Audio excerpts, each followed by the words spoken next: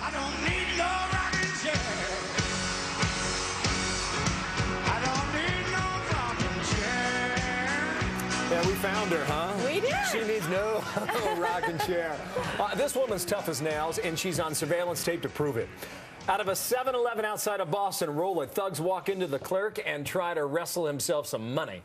Enter the 75-year-old woman with absolutely no concerns about her safety. Whacking the guy with the barcode reader. Try that one. Quite effective, even chased him out of the store. Cops immediately pinned it on 34-year-old Michael McNamara, half her age. They say they recognized his face. Yeah. Officers insist it's never a good idea to take on a robber, especially if you're more than double his age. But they are giving some major props to that 75-year-old woman, and we say well done. She just picked up the closest thing nearby and started hammering him. No Good rocking job. chair.